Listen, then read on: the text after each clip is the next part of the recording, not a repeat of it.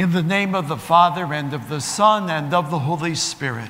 Amen. My brothers and sisters, peace be with you. And with your spirit. We've gathered this morning as a family of faith to commend to the Lord of life and love our dear friend and our dear bishop, Bishop William G. Curlin. This morning I greet Bishop Hughes, good Bishop of Charlotte, Bishop Schlesinger. I greet Abbot Placid, Monsignor West, Monsignor Macaccio, who is our homilist, so many brother priests and deacons, our religious and seminarians, the Knights of Columbus, the Order of Malta, the Order of the Holy Sepulchre, and our ecumenical and our interfaith colleagues as well, together with friends and parishioners from near and far. Let us ask now for the grace to unite in commending our dear bishop to the Lord, in praying for his eternal redemption, and in celebrating this Eucharist with worthiness and with joy. I confess to Almighty God and to you, my brothers and sisters, that I have greatly sinned in my thoughts and in my words, in what I have done and what I have failed to do, through my fault, through my most grievous fault. Therefore I ask Blessed Mary, ever Virgin, all the angels and saints, and you, my brothers and sisters, to pray for me to the Lord our God. May Almighty God have mercy on us, forgive us our sins, and bring us to everlasting life. Amen.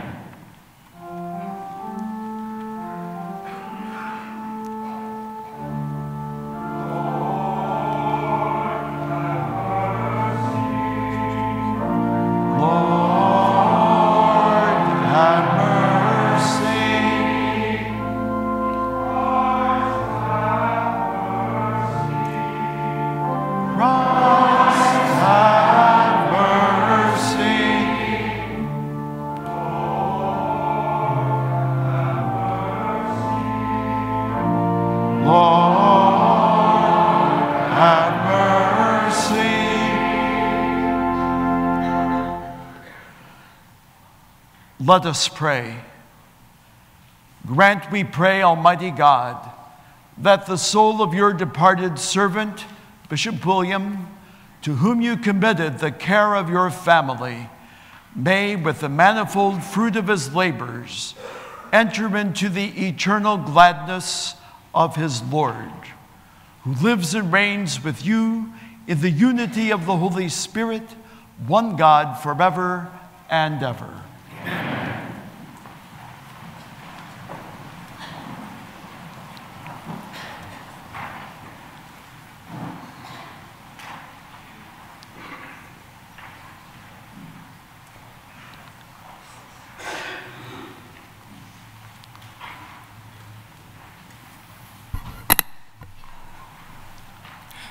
A reading from the book of the prophet Isaiah. On this mountain, the Lord of hosts will provide for all peoples. On this mountain, he will destroy the veil that veils all peoples, the web that is woven over all nations. He will destroy death forever. The Lord God will wipe away the tears from all faces. The reproach of his people he will remove from the whole earth. For the Lord has spoken. On that day it will be said, behold our God, to whom we looked to save us. This is the Lord for whom we looked. Let us rejoice and be glad that he has saved us. This is the word of the Lord. Thanks be to God.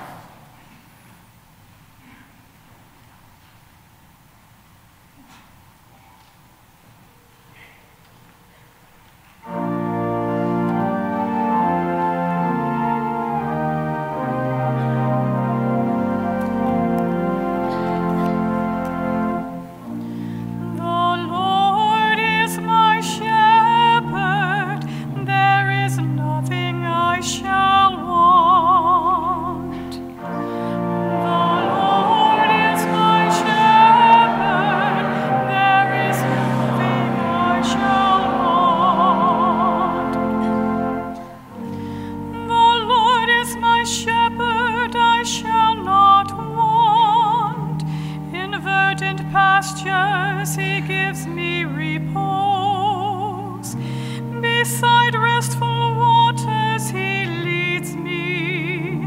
He refreshes my soul. The Lord is my shepherd. There is nothing I shall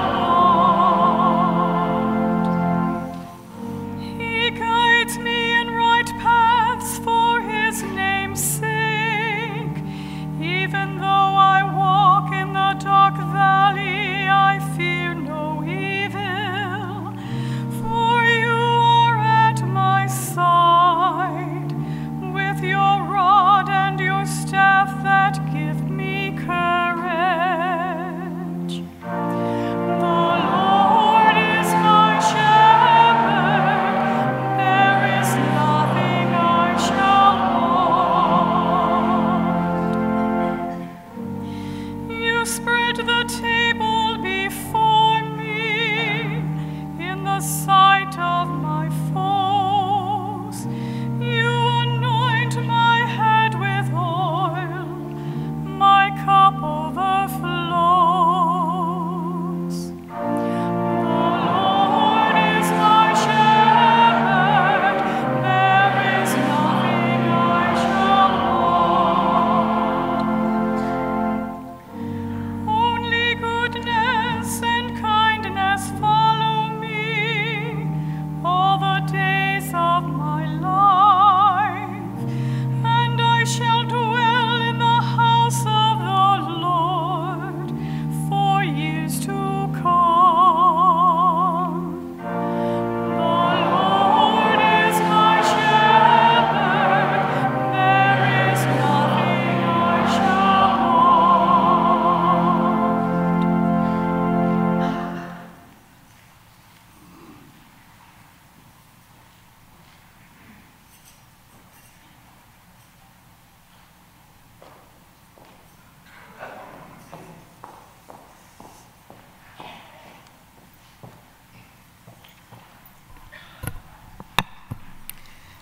A reading from the letter of Paul to the Romans. None of us lives for oneself, and no one dies for oneself. For if we live for the Lord, and if we die for the Lord. So then, whether we live or die, we are the Lord's. For this is why Christ died and came to life, that he might be Lord of both the dead and the living. For we shall all stand before the judgment seat of God, for it is written, "As I live, says the Lord, every knee shall bend before me, and every tongue shall give praise to God." So then, each of us shall give an account of himself to God. This is the word of the Lord.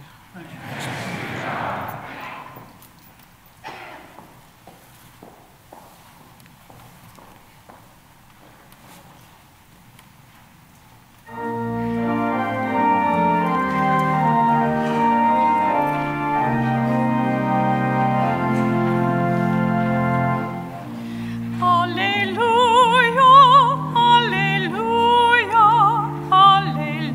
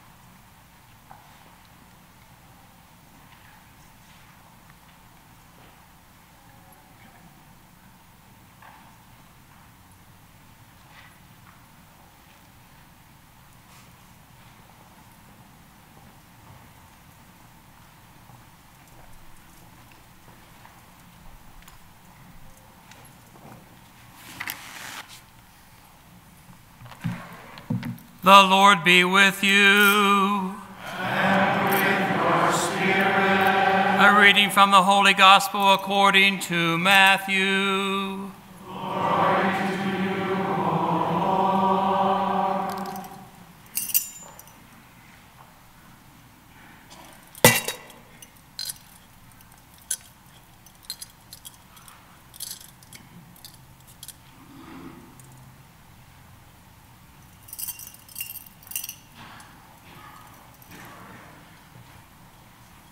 Jesus said to his disciples, "When the Son of Man comes in his glory, and all the angels with him, he will sit upon his glorious throne, and all the nations will be assembled before him.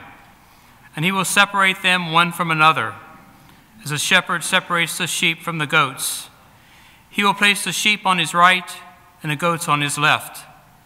Then the king will say to those on his right, 'Come, you who are blessed by my Father, inherit the kingdom prepared for you from the foundation of the world. For I was hungry, and you gave me food. I was thirsty, and you gave me drink. A stranger, and you welcomed me. Naked, and you clothed me. Ill, and you cared for me. In prison, and you visited me.'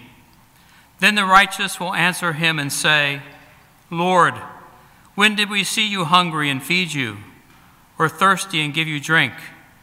When did we see you a stranger and welcome you, or naked and clothe you? When did we see you ill or in prison and visit you?' And the king will say to them in reply, 'Amen, I say to you, whatever you did for one of these least brothers of mine, you did for me.' Then he will say to those on his left, 'Depart from me, you accursed, into the eternal fire prepared for the devil and his angels. For I was hungry, and you gave me no food. I was thirsty, and you gave me no drink.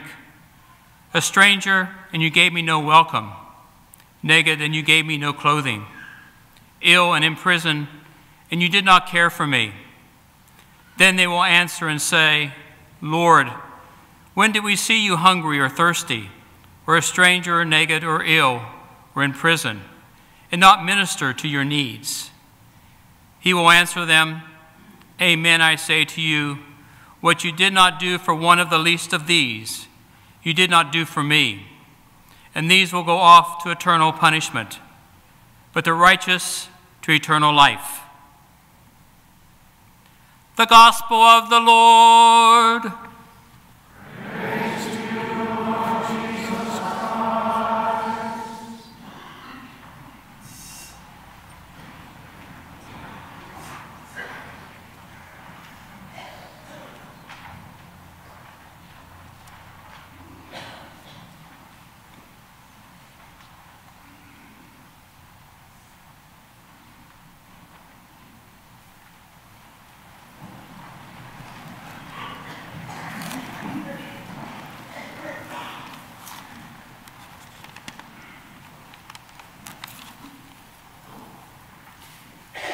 Archbishop Laurie, thank you for celebrating this liturgy.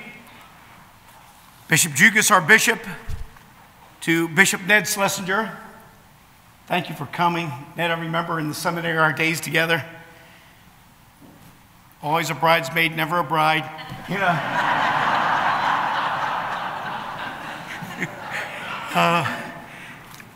We miss you here in North Carolina, but we're so glad you're in the province. To Abbot Placid, Bishop's confessor and great friend. To all the priests gathered here, Bishop loved his priesthood, and I hope you know that he loved your priesthood. He said to me more than once in the evenings after all the ceremonies, that it was at ordination, it was at that moment that he felt most a bishop at ordination, to give the countless number of men that he ordained. To our permanent deacons, the bishop personally identified with diaconia service, and in the Archdiocese of Washington was instrumental in the restoration of the permanent diaconate many years ago. To all those in consecrated life, to all of our beloved brothers and sisters, our religious, you were brothers and sisters to him, and with his great love of nature, Seeing the hand of the Creator and the beauty of creation here in North Carolina, he affiliated with the Franciscan order. A lot of people don't realize that. Remo is here today. He was ordained by the bishop many years ago. He's now the provincial of the Capuchins. Last night, Remo and I placed a Franciscan cross in his sleeve. Bishop lived and loved beautiful, artistic, excellent, and elegant things, not because of their intrinsic value, but because of the sentimental value. They reminded him of family and friends. So he appreciated art. He appreciated so many things. And while the bishop did not take a vow of poverty like you, he lived so simply, sleeping, as long as I knew him, on a hard twin bed frame, cooking our meals at home, and doing the laundry, constantly doing the laundry. It was a sacramental, but it was also a Sabbath. You remember Bishop Jugas, you lived with him. He would go down into the basement of the big house, and there he would do laundry. And I think that's where he thought. It was like a Sabbath. It was like a Bethany for him. So I let him do mine too.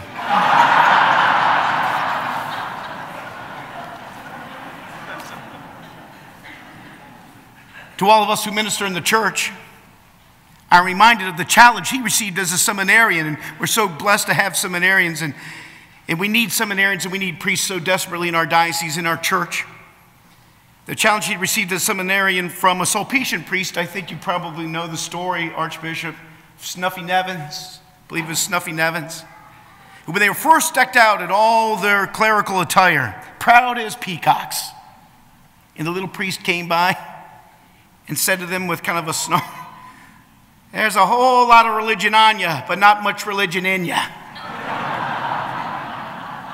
Right then, it became clear to him, if you didn't have Jesus in your heart, the people of God would see right through your clerics. On Sunday, after vesting the bishop for this liturgy,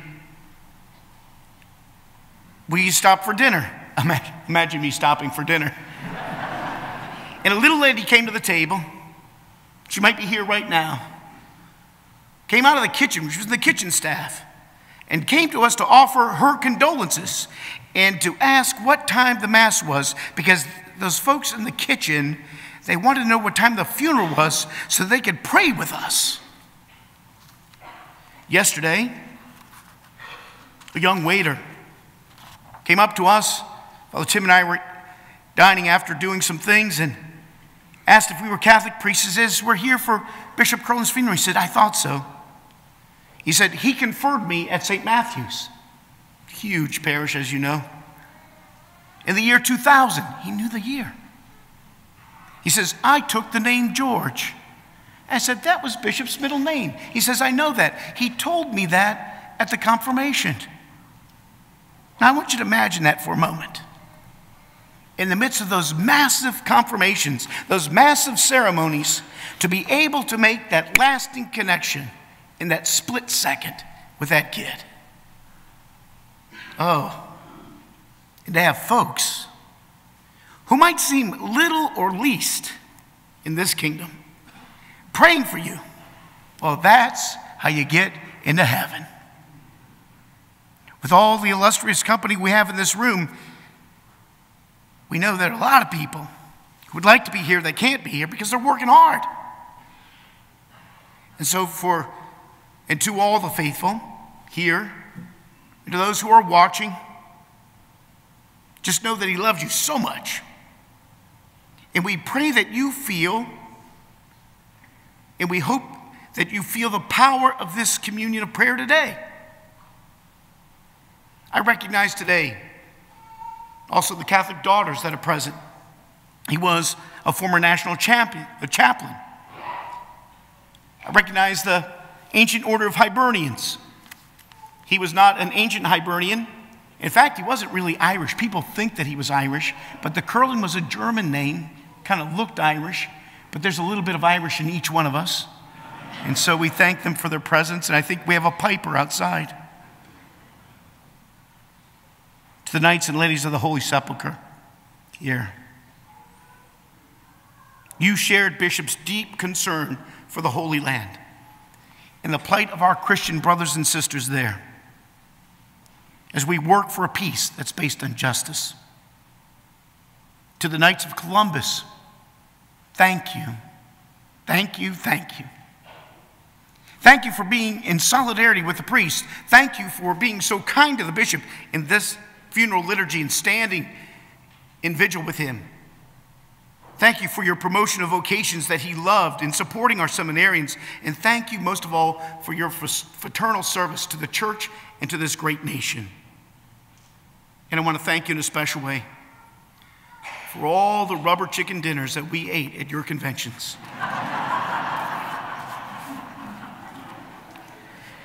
To the Knights and Dames of Malta,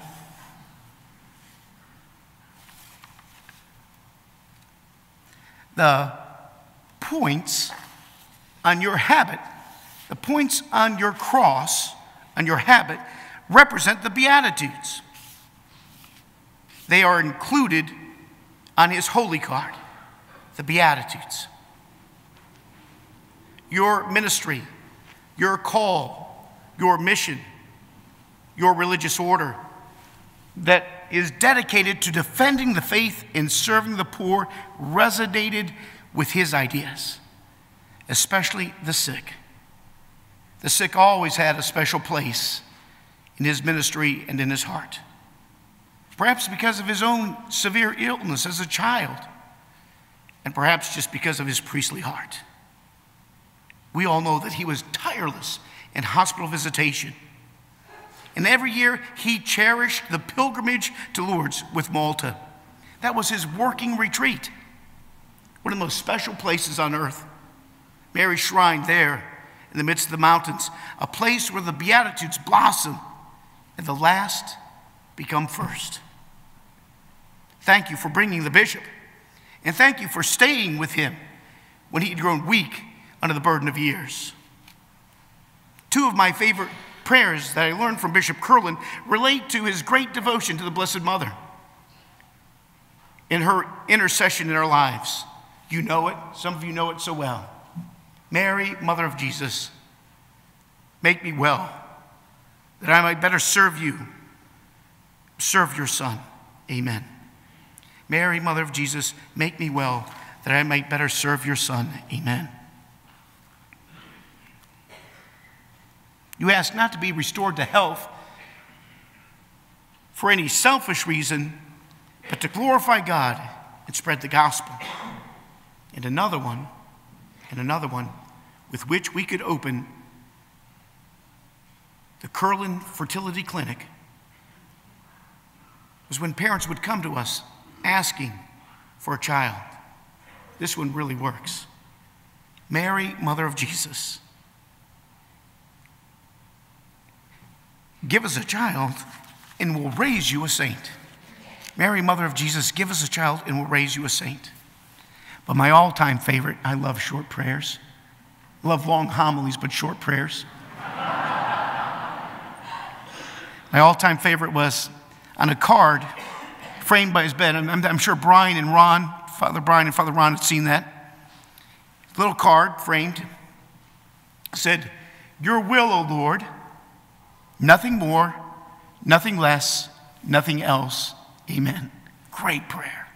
Your will, O Lord, nothing more, nothing less, nothing else. Amen. He knew that second reading. None of us live for ourselves, but for the Lord. And when we let his will be done in our lives, that kingdom comes. To Mary Ellen, to Jim and Sharon, to Felix, to Paula and Ed, to John and Pat, to Gail, Darlene, Dick Cox, who probably can't be here, to Bob and Jackie. Oh, Bob, thank you for all you did for him and for the church. Bill Weldon, like a son to him. To Fathers Mo, Father Paul, Father Mark, Monsignor Jack, who can't be here, and especially to Fathers Brian Cook and Father Ron Potts. We who were priests also had the privilege of being special spiritual sons. The bishop's passing was peaceful and so appropriate coming at this time of the year. As executor, I thought it would be good to continue this gift-giving season.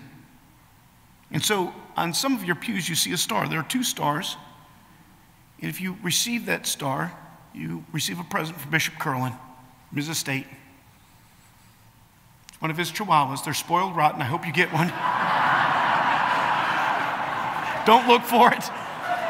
Actually, I want to thank Darlene, the team bishop. She took them, and they're already thriving. You know how happy he is about that. Thank you, thank you, thank you. I personally thank you.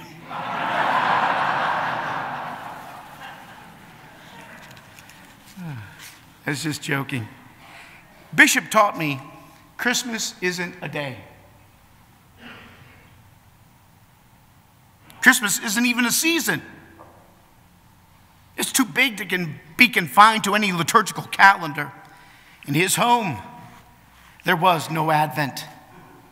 Baby Jesus came around All Souls Day and left right before Lent.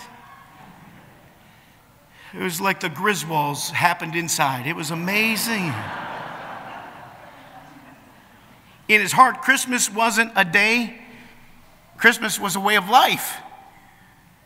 We believe through the mystery of the incarnation, the eternal word of God, it leaps down from heaven when half spent was the night. To be born in uncomplaining poverty, Jesus, a name that means Savior, begins the Paschal mystery then. He who will open his arms on the cross offers that open embrace of a child waiting to be loved. In this holy exchange of humanity and divinity, our world is changed forever with the possibility of new life and a new way of loving. This was the life of Bishop Curlin. This was the basis of his incarnational spirituality. He saw good in things, good in people, always looking for Christ in each other, always looking for the hand of God in events, in the splendor of creation. For him, Christ wasn't born just 2,000 years ago in Bethlehem, but hodie, here and now, in the stable of our hearts, every time we welcome that word into our lives. Reborn through Christ at baptism as we are, Bill Curlin believed Christ was waiting to be reborn through our living witness of God's word to the world. Mother Teresa said, "I'm a little pencil in the hand of a writing God who is sending a love letter to the world."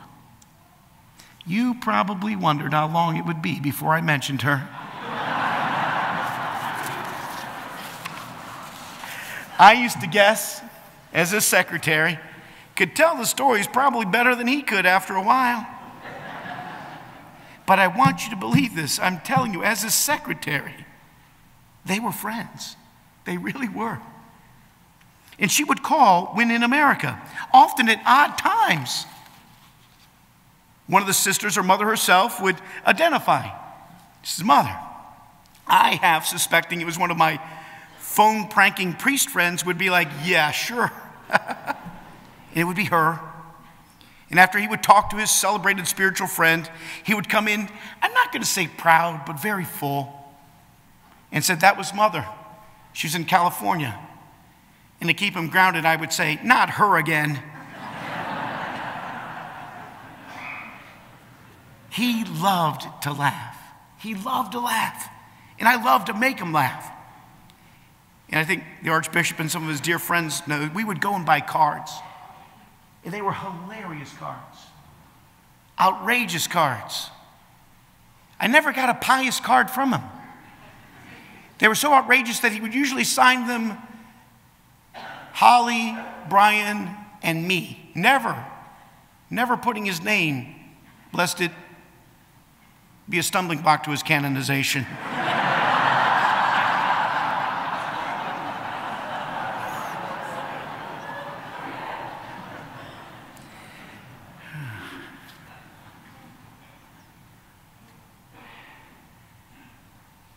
He loved to laugh. He had so much joy.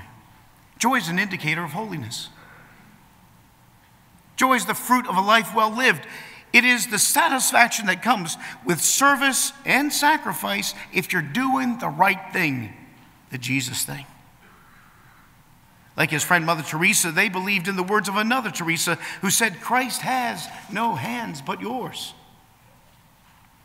And so in his incarnational spirituality, Bishop would pray at night, Jesus, if you wake me up, I will wake you up in my life.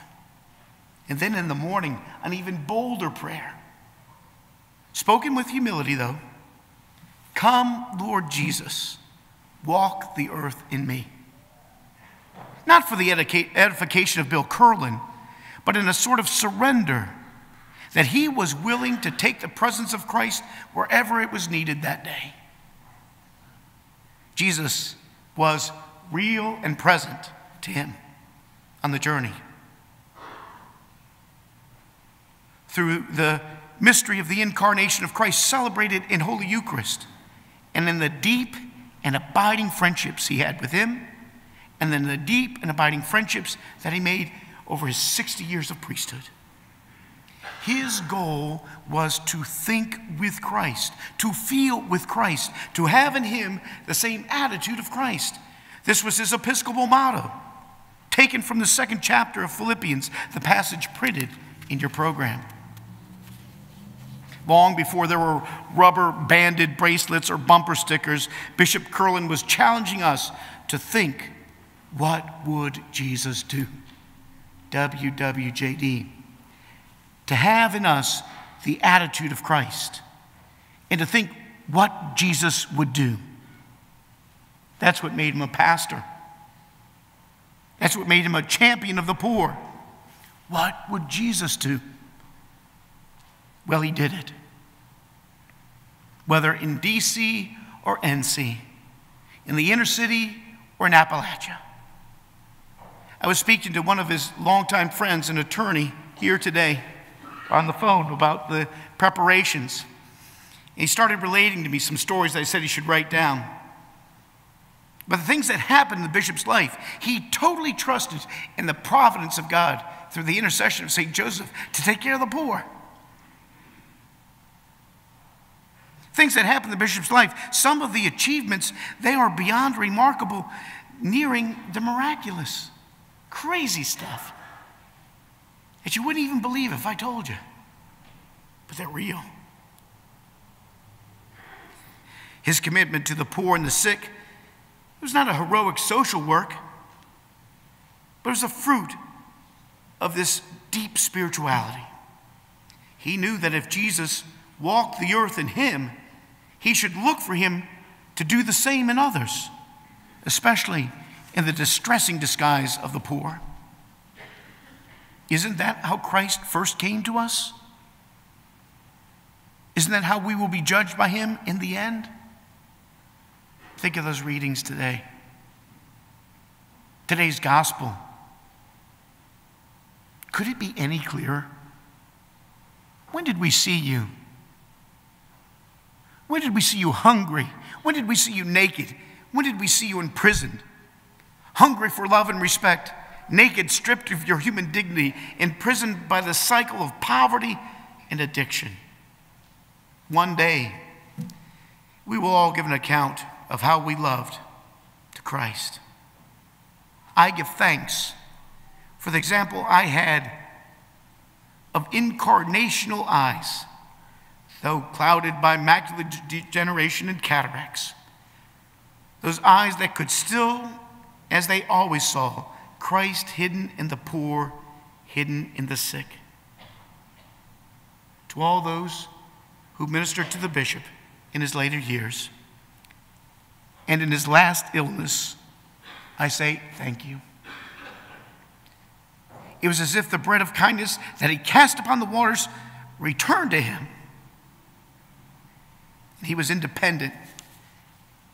He was independent up until the end, thanks to you folks. And he cherished that independence. And I thank you for making it possible. Archbishop Laurie, with your incredible busy schedule, that you are here today.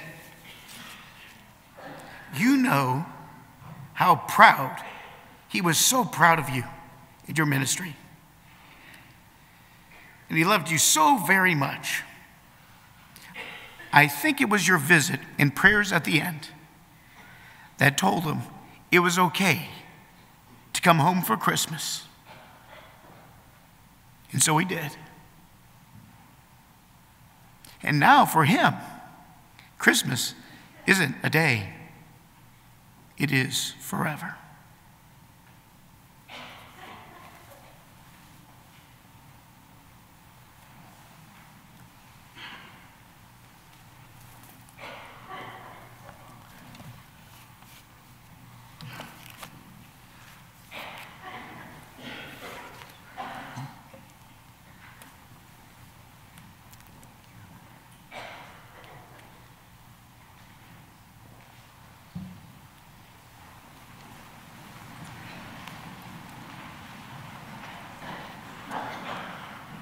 God, the Almighty Father, raised Christ, his Son, from the dead, and now with confidence we ask him to save all people, both living and dead.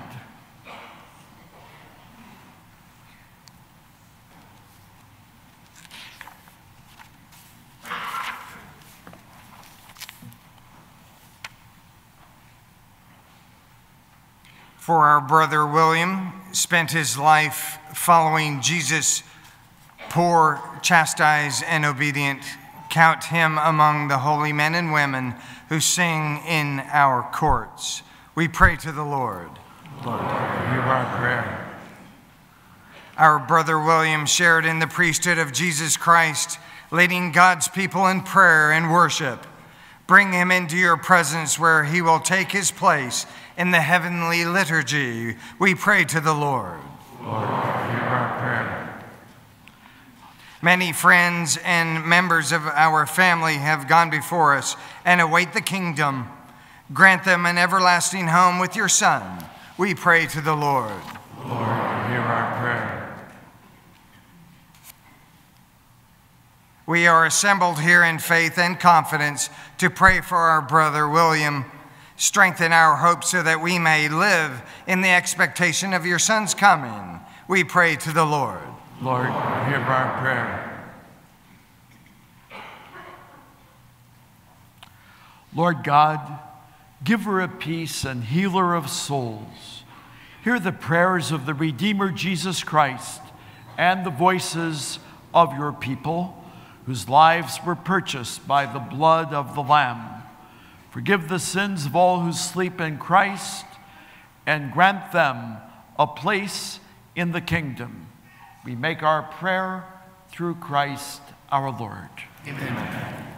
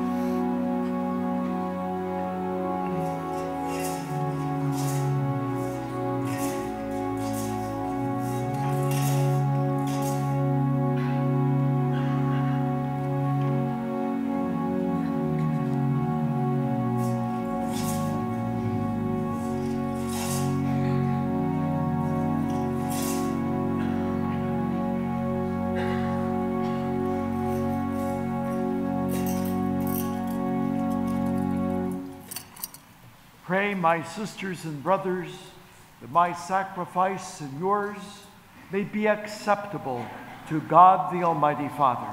May the Lord accept the sacrifice at your hands for the praise and glory of his name, for our good and all his holy church. We humbly beseech your boundless mercy, Lord, that this sacrifice, which your departed servant and Bishop William, while in the body offered to your majesty for the salvation of the faithful, may now bring him to your pardon. Grant this through Christ our Lord. Amen.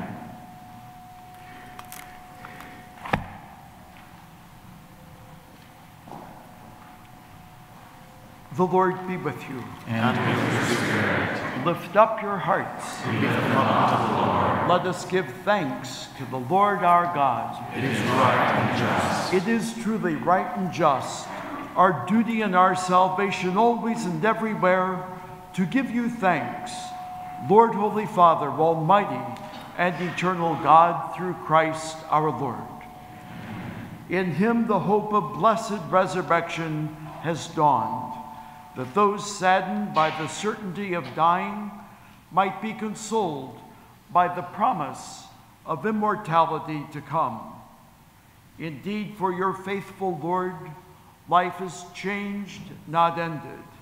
And when this earthly dwelling turns to dust, an eternal dwelling is made ready for them in heaven.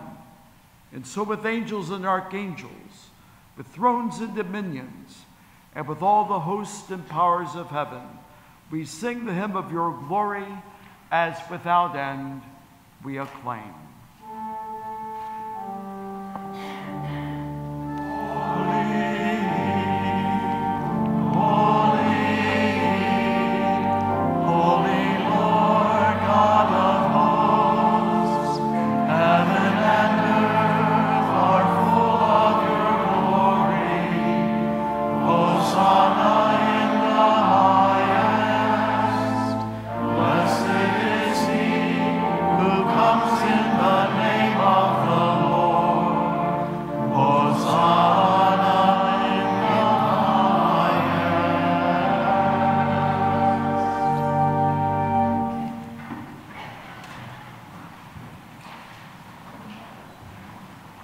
Therefore, most merciful Father, we make humble prayer and petition through Jesus Christ, your Son, our Lord, that you accept and bless these gifts, these offerings, these holy and unblemished sacrifices, which we offer you firstly for your holy Catholic Church. Be pleased to grant her peace, to guard, unite, and govern her throughout the whole world, together with your servant, Francis, our Pope, me, your unworthy servant, Peter, the bishop of this local church, and all those who, holding to the truth, hand on the Catholic and the apostolic faith.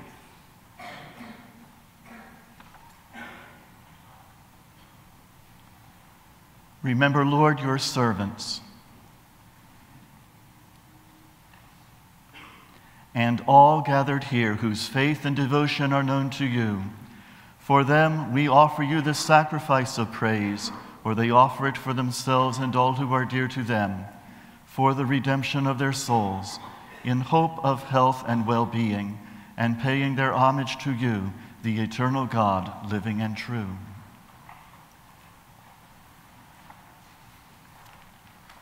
In communion with those whose memory we venerate, especially the glorious ever-Virgin Mary, Mother of our God and Lord Jesus Christ, and blessed Joseph, her spouse, your blessed apostles and martyrs, Peter and Paul, Andrew, James, John, Thomas, James, Philip, Bartholomew, Matthew, Simon and Jude, Linus, Cletus, Clement, Sixtus, Cornelius, Cyprian, Lawrence, Chrysogonus, John and Paul, Cosmas and Damian, and all your saints, we ask that through their merits and prayers, in all things we may be defended by your protecting help. Therefore, Lord, we pray, graciously accept this oblation of your service, and of your whole family. Order our days in your peace, and command that we be delivered from eternal damnation and counted among the flock of those you have chosen. Be pleased, O God, we pray, to bless, acknowledge, and approve this offering in every respect. Make it spiritual and acceptable, so that it may become for us the body and blood of your most beloved Son, our Lord Jesus Christ.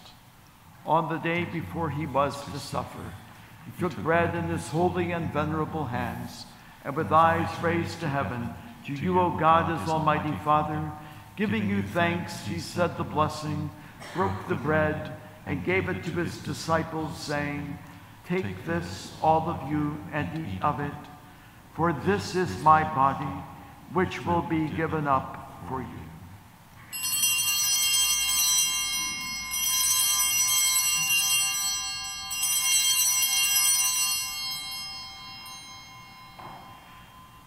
In a similar way, when supper was ended, he took this precious chalice in his holy and venerable hands, and once more giving you thanks, he said the blessing and gave the chalice to his disciples, saying, "Take this, all of you, and drink from it.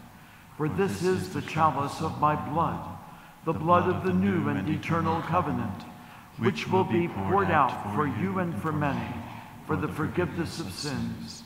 Do this in memory of me."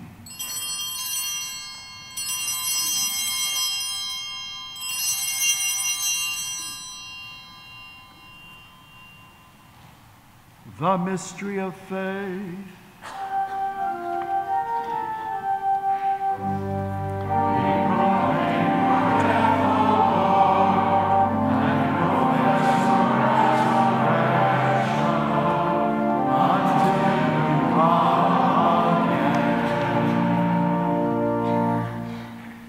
Therefore, O Lord, as we celebrate the memorial of the Blessed Passion, the resurrection from the dead, and the glorious ascension into heaven of Christ your Son, our Lord, we, your servants and your holy people, offer to your glorious majesty, from the gifts that you have given us, this pure victim, this holy victim, this spotless victim, the holy bread of eternal life, and the chalice of everlasting salvation.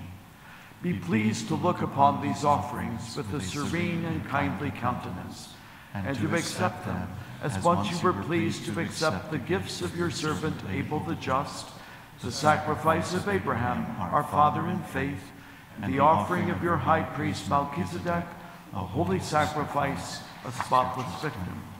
In humble prayer we ask you, Almighty God, command that these gifts be borne by the hands of your holy angel to your altar on high, in the sight of your divine majesty, so that all of us who through this participation at the altar receive the most holy body and blood of your Son may be filled with every grace and heavenly blessing. Remember also, Lord, your servants, especially our Bishop William, who have gone before us with the sign of faith and rest in the sleep of peace. Grant them, O Lord, we pray, and all who sleep in Christ, a place of refreshment, light, and peace. To us, also your servants, who though sinners, hope in your abundant mercies, graciously grant some share and fellowship with your holy apostles and martyrs, with John the Baptist, Stephen, Matthias, Barnabas, Ignatius, Alexander, Marcellinus, Peter, Felicity, Perpetua, Agatha, Lucy, Agnes, Cecilia, Anastasia, and all your saints. Admit us, we beseech you, into their company, not weighing our merits, but granting us your pardon, through Christ our Lord. Through whom you continue to make all these good things, O Lord, you sanctify them, fill them with life, bless them, and bestow them upon us. Through him and with him and in him, O God, Almighty Father, in the unity of the Holy Spirit, all glory and honor is yours forever and ever. Amen.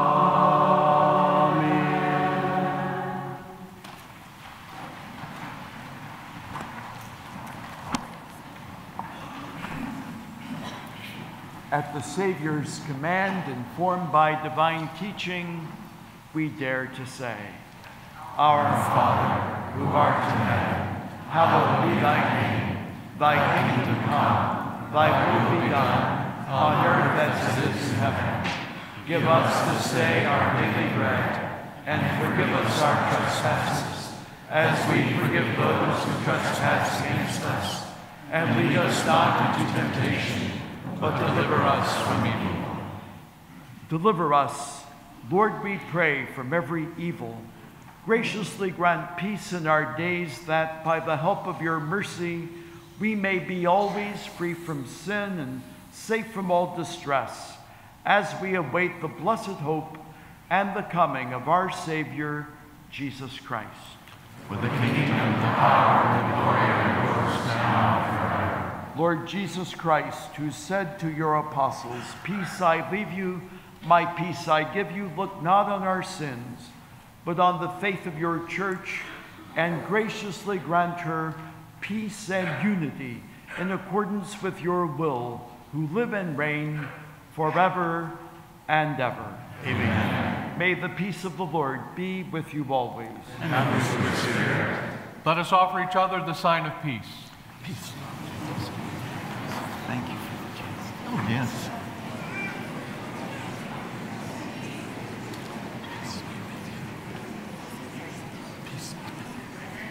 Peace be with you.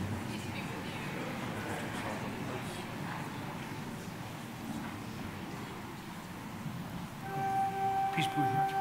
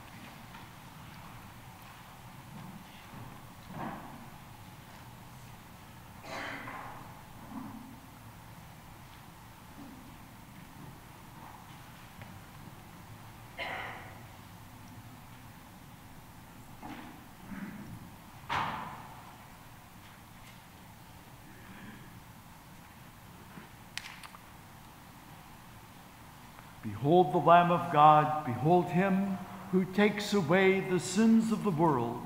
Blessed are those called to the supper of the Lamb. Lord, I am not worthy that you should enter under my roof, but only say the word, and my soul shall be healed.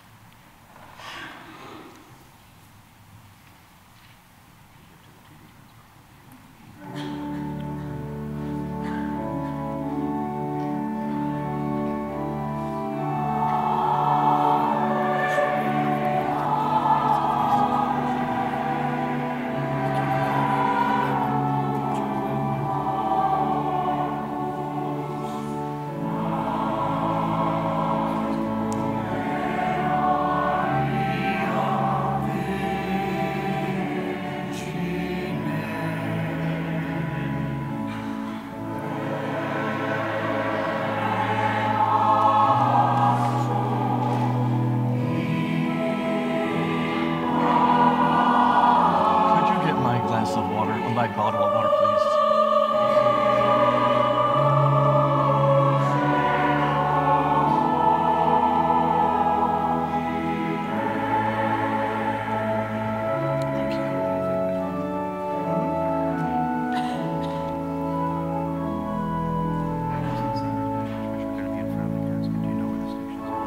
I think so.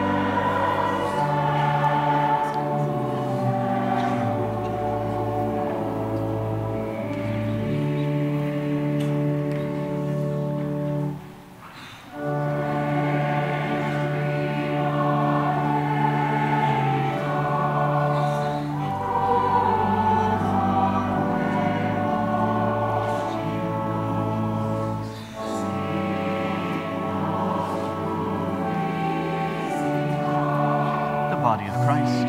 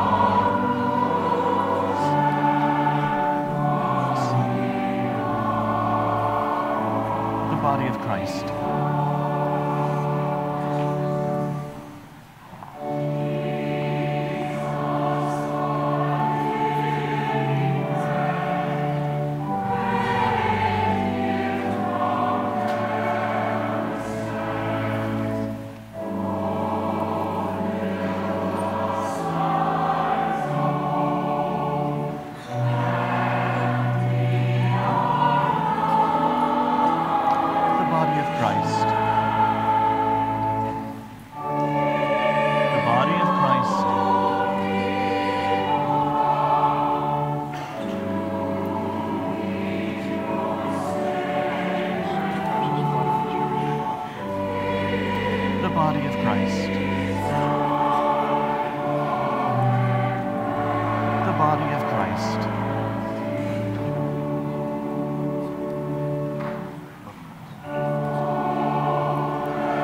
The body of Christ.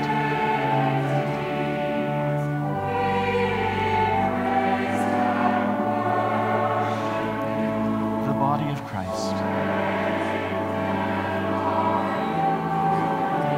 The body of Christ.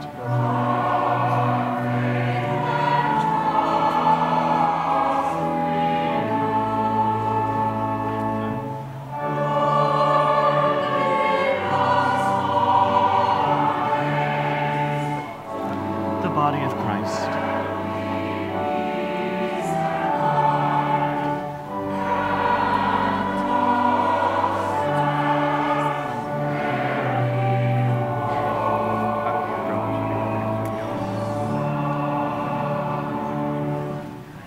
Body of Christ.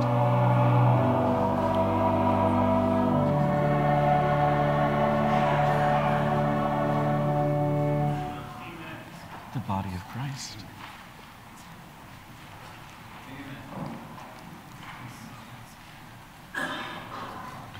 The body of Christ.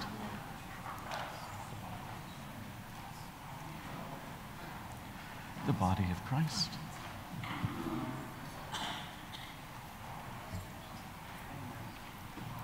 The body of Christ.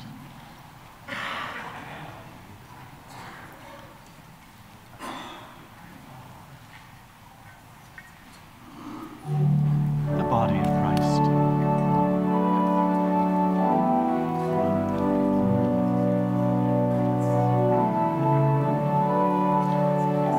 The body of Christ.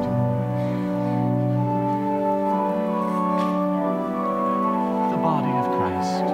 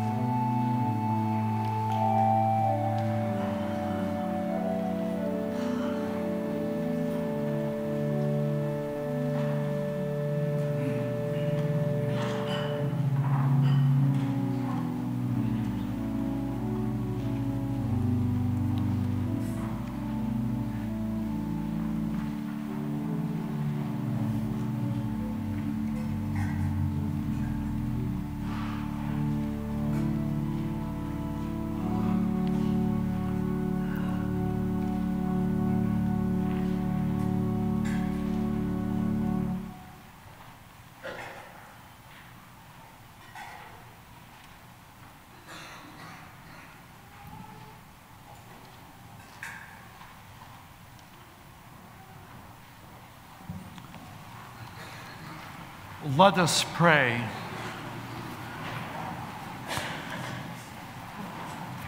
May your merciful kindness, which we have implored, O Lord, benefit the soul of your departed servant, Bishop William, that by these sacrificial gifts he may know the eternal company of Christ, in whom he hoped and whom he preached, who lives and reigns forever and ever. Amen. Please be seated.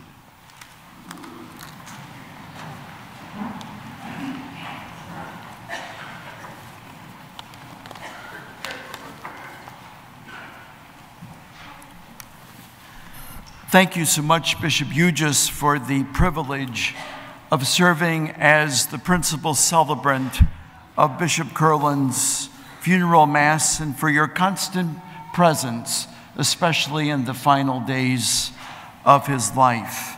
And thank you, Monsignor Marcaccio, for such a beautiful and wonderful homily that captured so well our good bishop and priest and friend. Thank you so very, very much.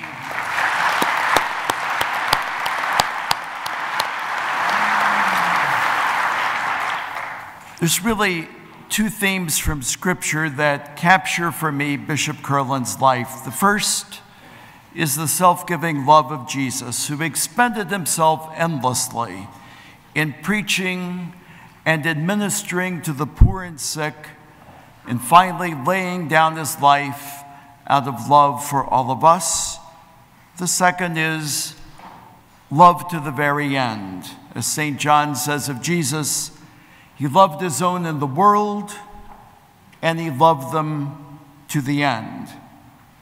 Father Curlin, Monsignor Curlin, Bishop Curlin, or Father Bill or Bishop Bill gave of himself always, from his first days as the third assistant at St. Gabriel Parish in Washington, right down to the very last weeks and days of his life. Mention has been made many times of his love for the sick, but I can share an experience of my own. Many years ago, as a recently ordained priest, I was in the car heading back to the parish when I began to feel chest pains, and I landed in the hospital. I think I was still in the emergency room when none other than Monsignor Curlin appeared with the holy oils and the ritual and the best ever bedside manner. Next day, he walked into my hospital room with my mother, whom he had flown from Louisville, Kentucky, so that she could look after her son. Thankfully, I recovered. I did not die in his arms. And I did not become a retreat story.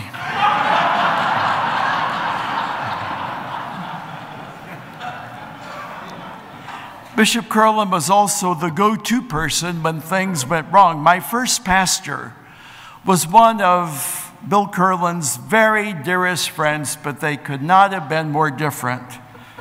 My pastor would occasionally go into orbit, and when that happened, anything could and would happen, as on the day when he fired the housekeeper. I was awestruck.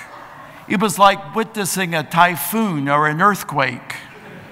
And if this firing had been written up in an HR manual, it would be in the chapter entitled Mistakes to Avoid. Well, no sooner than this all happened than my pastor realized, to his credit, how wrong it all was. And of course, the person he would call was his dear friend, Bill Curlin. Monsignor Curlin dropped absolutely everything, rushed over to visit his friend and me, the bewildered assistant, but he never came empty-handed. He brought a large bag of Roy Rogers hamburgers and fries. And before the end of the evening, He had us laughing at ourselves. He gave his good friend, my pastor, the right advice on how to resolve the situation justly and charitably, and gave me an invaluable lesson about priestly friendship and fraternity. No matter what he was doing, Bishop Bill would drop everything, especially when someone was in trouble or distress. How many of us in this church have been consoled and counseled and encouraged by this wonderful priest and bishop with an enormous capacity for friendship, but not just any friendship, but a friendship rooted in the Lord's love. How many priestly and religious vocations he fostered and saved, how many married couples he kept together, and I can tell you that he not only helped me to answer my call to the priesthood, but so many times when the going would get rough in times of discouragement, Bishop Bill was the one who bucked me up. Long before Pope Francis spoke about encountering the Lord in one another, about accompanying one another, about priests being close to their people, Bishop Curlin lived that reality, no matter what assignment he happened to be in.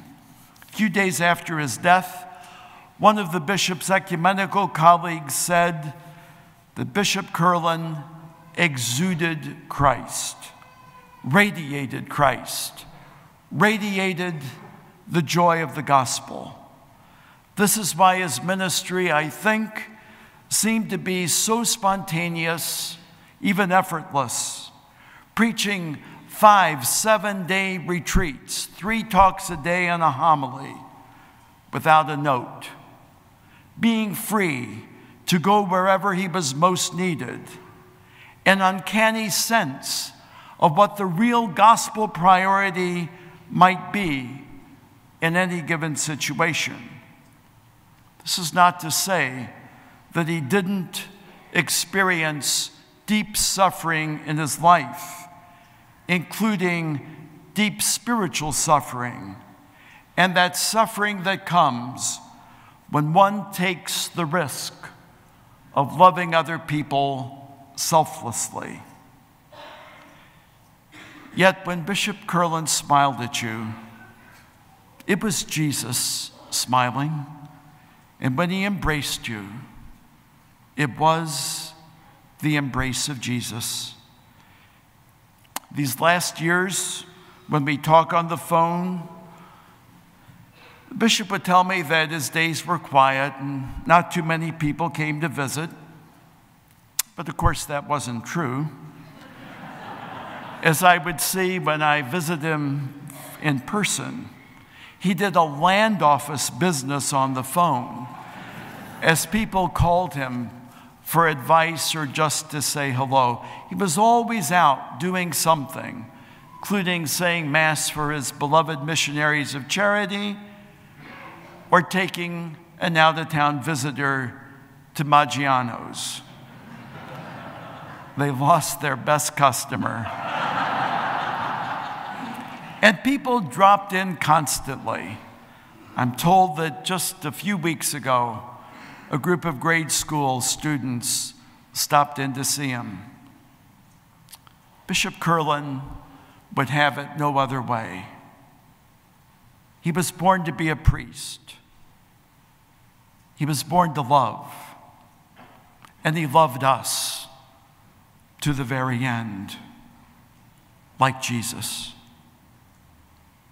Bill, may your great priestly soul rest in the peace of Christ.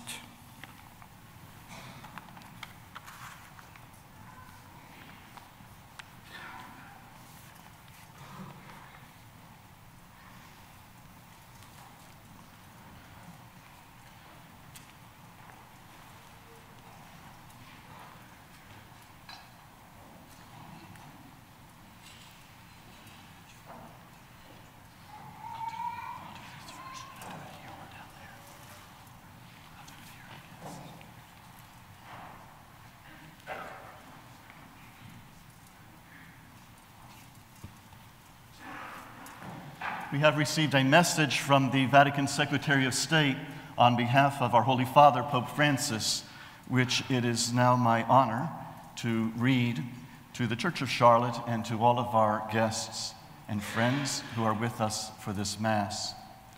The Most Reverend Peter J. Jugas, Bishop of Charlotte.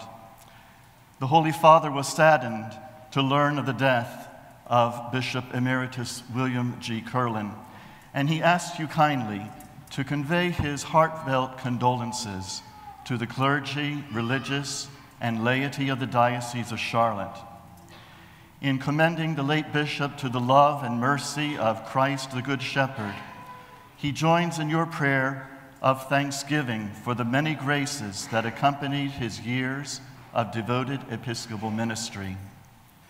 To all who mourn Bishop Curlin in the sure hope of the resurrection, His Holiness cordially imparts the apostolic blessing as a pledge of consolation and peace in the Lord. Cardinal Pietro Parolin, Secretary of State.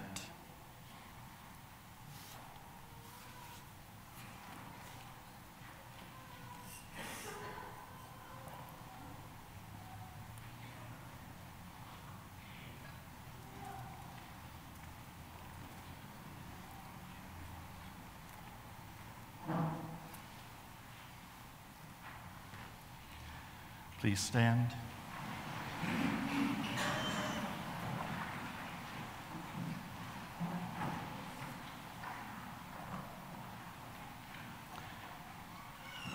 Before we go our separate ways, let us take leave of our brother, William.